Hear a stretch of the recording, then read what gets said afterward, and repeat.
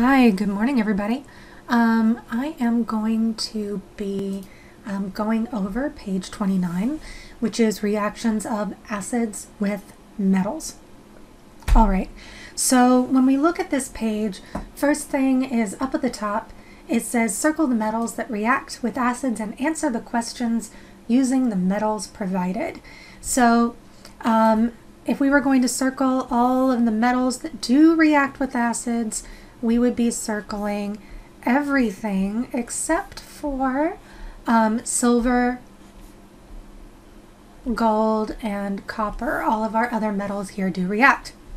Now it asks, which of these metals react most readily with an acid to produce hydrogen gas, which means you are looking for the metal on table J that is also on this list, to be specific, that would be highest on table J.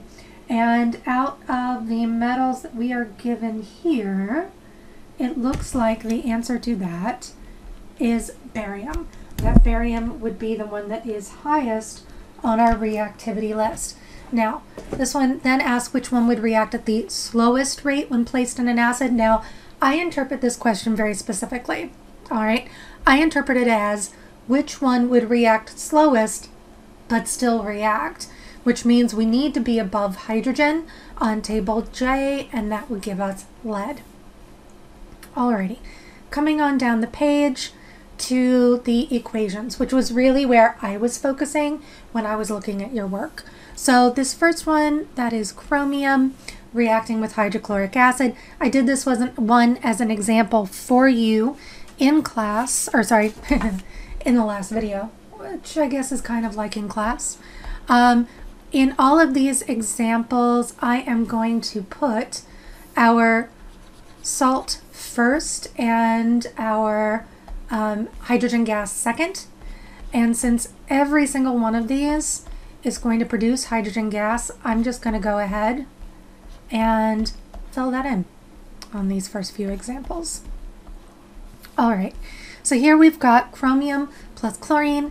Chromium is group 2, chlorine is group 17.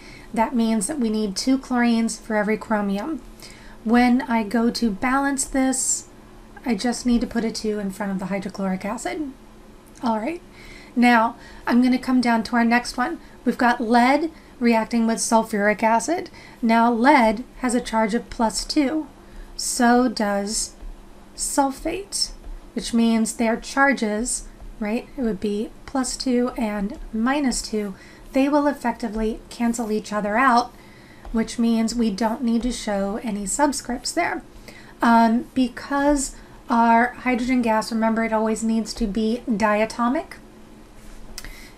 We've already shown that here. Just as a reminder, we've got 2 hydrogens on this side. Everything is balanced here in question 4. Now let's move on to question 5.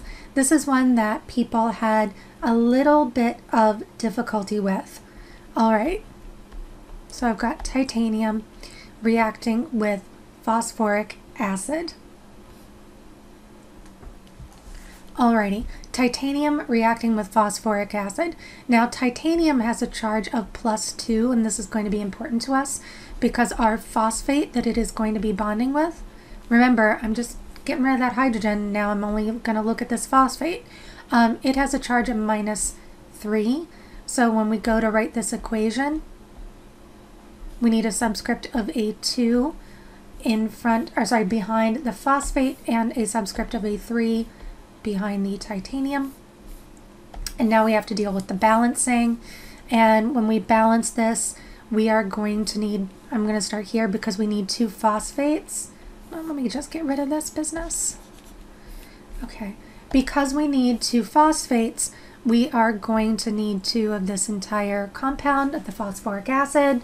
That means that I'm then going to need 3 H2s because I need a total of 6 because I have 6 over here. This gives me my 2 phosphates, and then I finish out the balancing by providing myself with those 3 titaniums. All right, our next one is much easier, okay? Barium has a charge of +2, sulfur has a charge of -2, we've got 2 hydrogens, 2, it's all balanced, it's done, super easy. Our next one is manganese fluoride is our salt and our H2, and to balance that, we're just going to throw a 2 in front of that hydrofluoric acid, okay? Fluorine has a charge of -1, manganese has a charge of +2, that's why we had to do that for our subscripts. Alrighty, let's come on down to our last 3 examples. So, once again, just going ahead and filling in that diatomic hydrogen gas in every single example, because that is what I need to do. And if you do that first, you will never find yourself wanting to do some weirdo making it H3 or just leaving it H. No, you can't do that. It has to be diatomic hydrogen gas. All right, our next one, we are doing our sodium combined with our bromine. That is a +1 and a -1.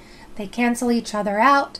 So we have sodium bromide, and all we need to do here is now deal with our balancing. We have to do this in order to get these 2 hydrogens for our diatomic gas. One thing I want to say at this point, remember, your metal component of your salt, that positive cation, is always what is going to be first in your compound. Don't forget it.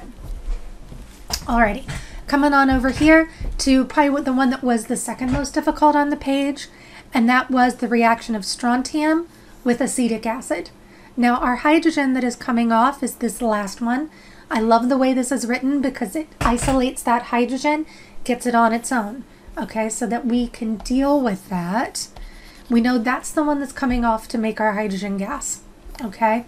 Now, our strontium has a charge of +2, and acetate, if you look on table E, has a charge of -1. So the way that this is going to form its salt, we're going to need 2 of those acetates.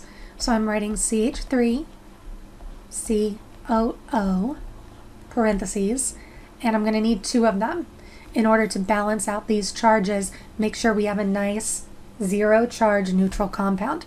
Then to balance this, very easy, I'm going to throw a 2 in front of my acetic acid, and I'm done. Alrighty, so let's go to number 10, our last one. We're going to form calcium carbonate as our salts, and we have our hydrogen gas over here. Sorry, I accidentally erased that. Calcium has a charge of +2, carbonate has a charge of -2, so those charges balance out. We don't have to do anything special to get our balancing. It's already balanced. By the way, calcium carbonate is the main component of eggshells, and this is a reaction that technically kind of happens inside chickens when they form those eggshells. It's kind of cool. Alrighty, that's it for page 29, reactions of acids with metals. Message me if you have any questions. Alright, I'll catch you next time. Have a great one.